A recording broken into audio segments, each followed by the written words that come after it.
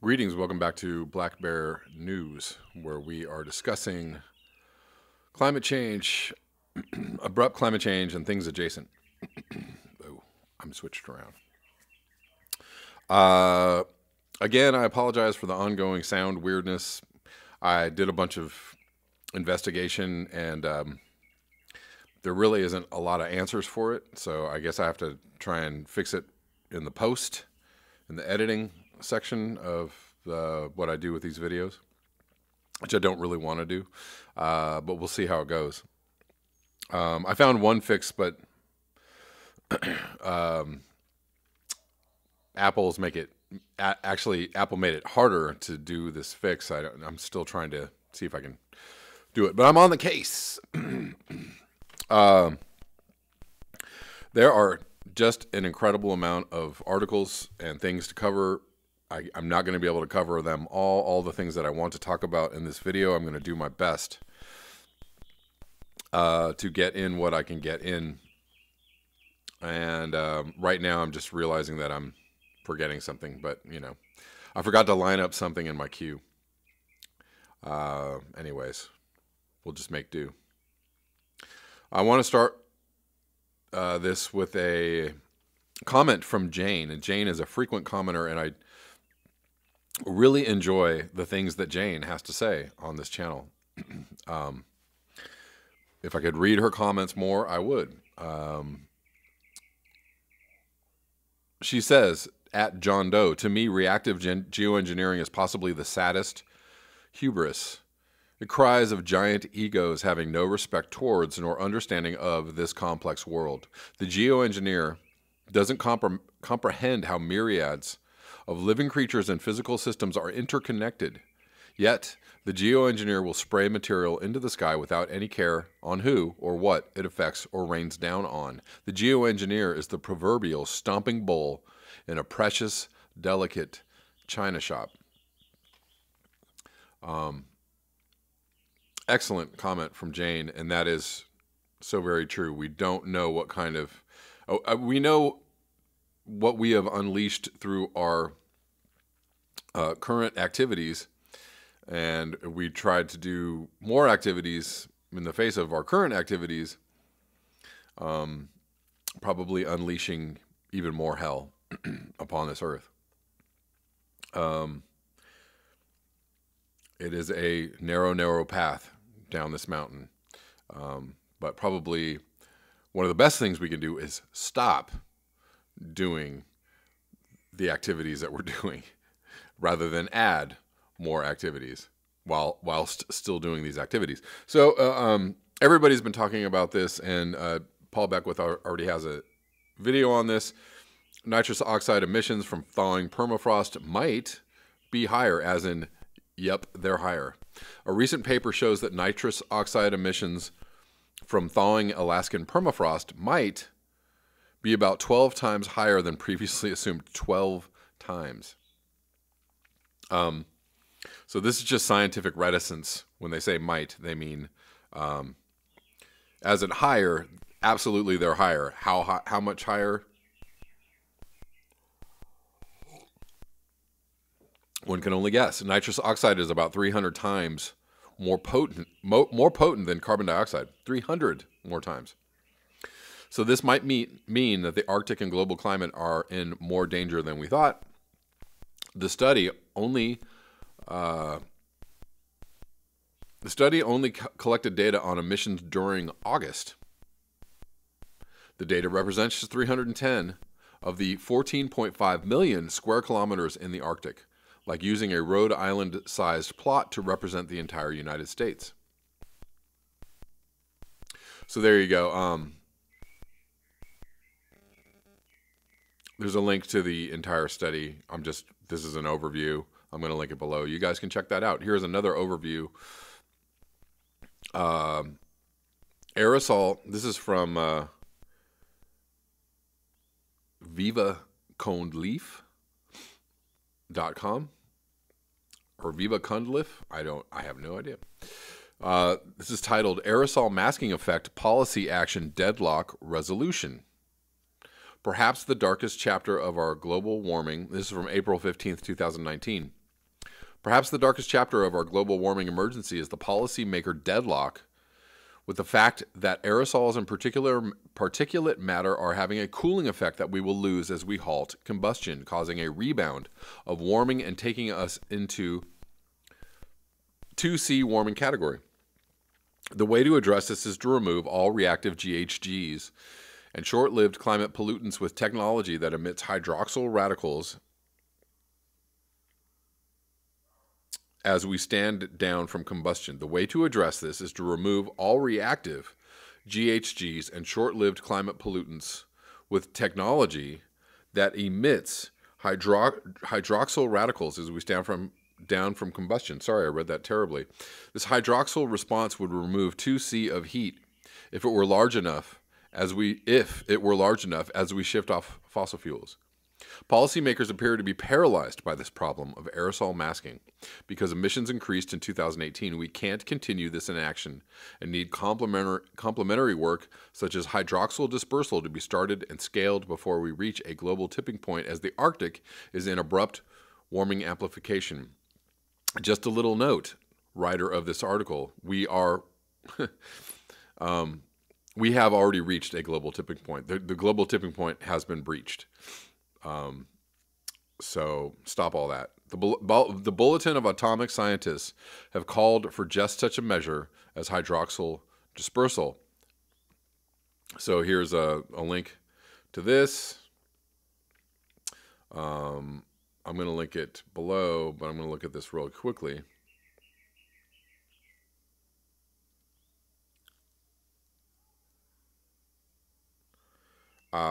Let's see.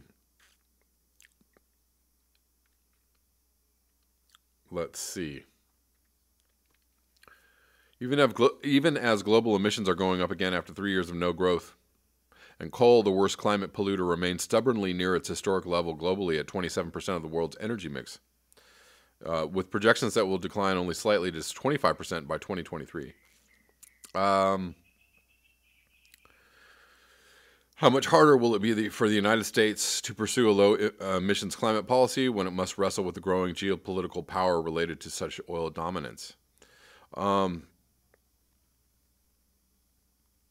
You know, I don't have time to read this particular article. I'm going to link all of this below. But maybe I'll come back and read this tomorrow. Okay? Okay. Because it wasn't... I didn't design my time to be able to read this.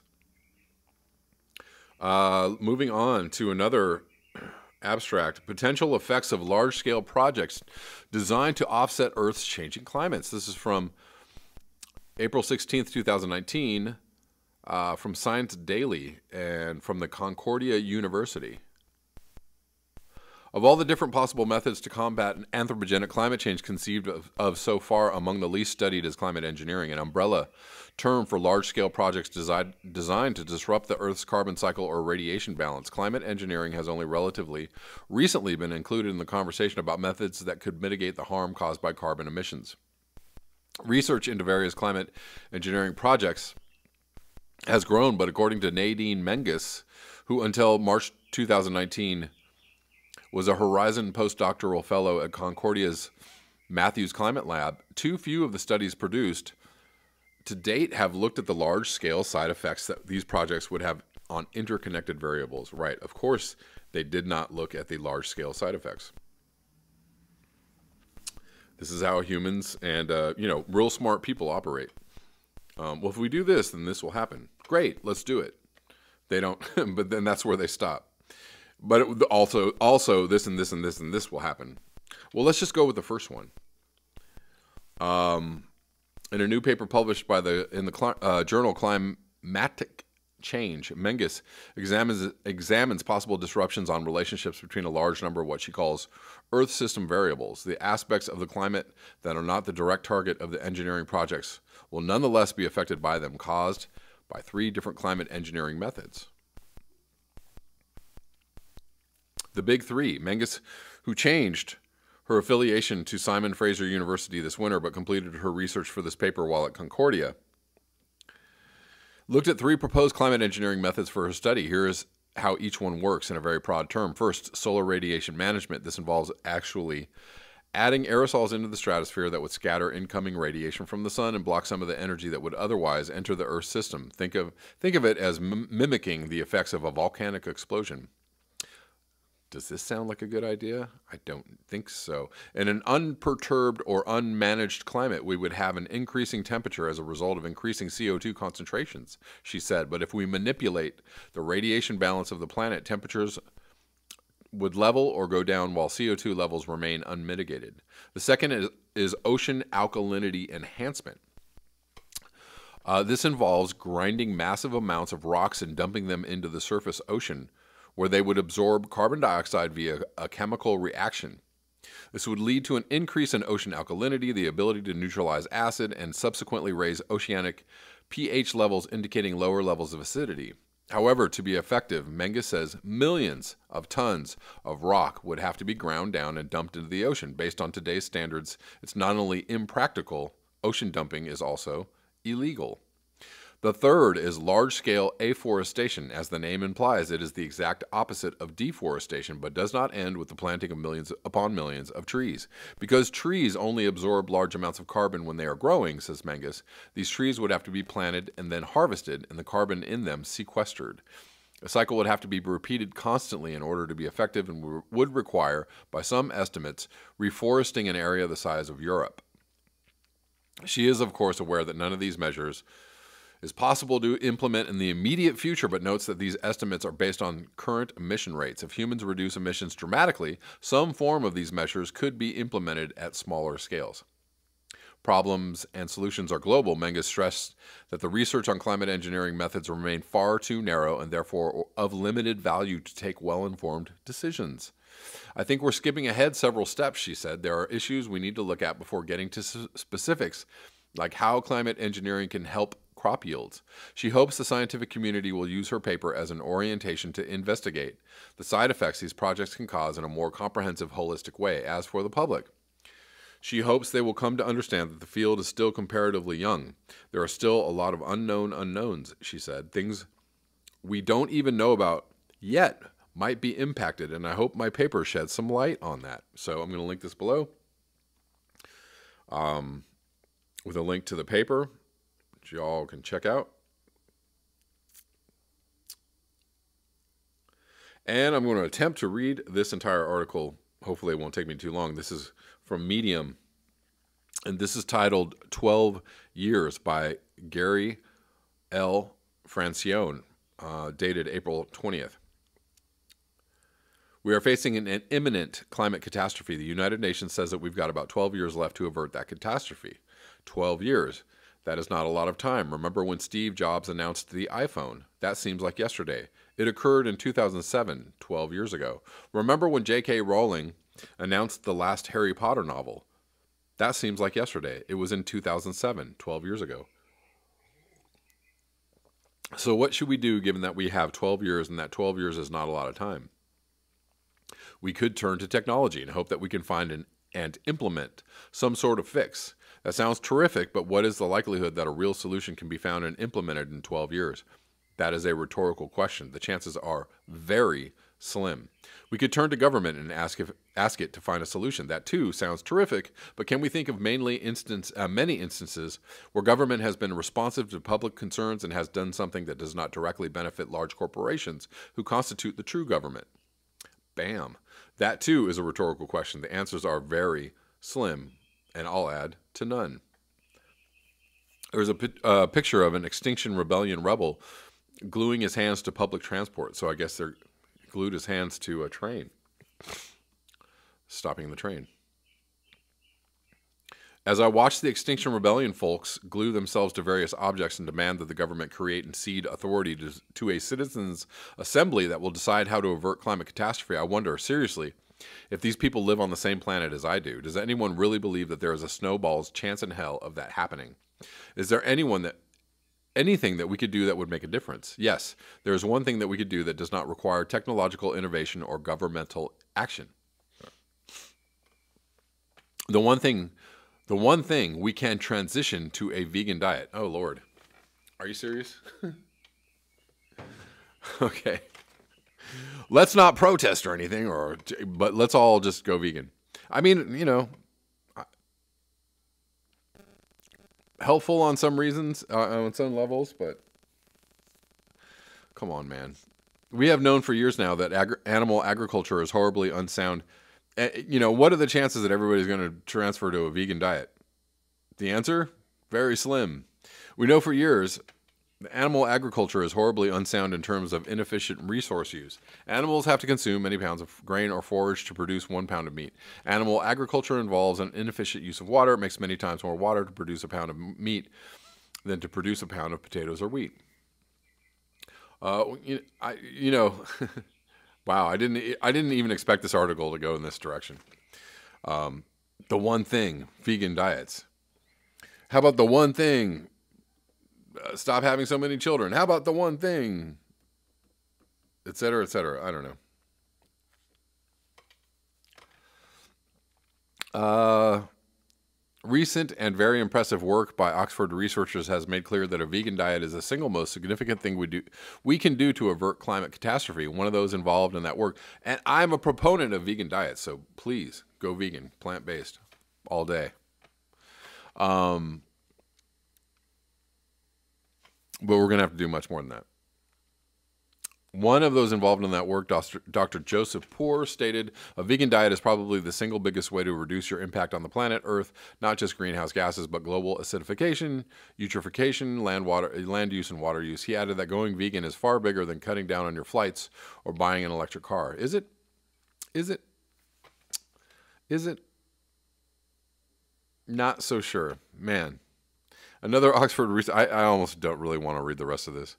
Another Oxford research team found that massive reductions of meat consumption was necessary to avert climate catastrophe. We're not talking about Meatless Monday or vegan before 6. We're talking about everyone eating 75% less beef, 90% less pork, and half the number of eggs. And dairy also has significant adverse environmental impacts. Anyways, let's skip down to the bottom here.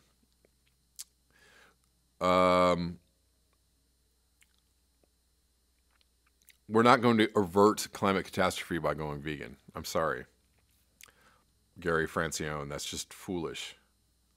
Super foolish. I mean, you know, go vegan. But that's not going to be the answer.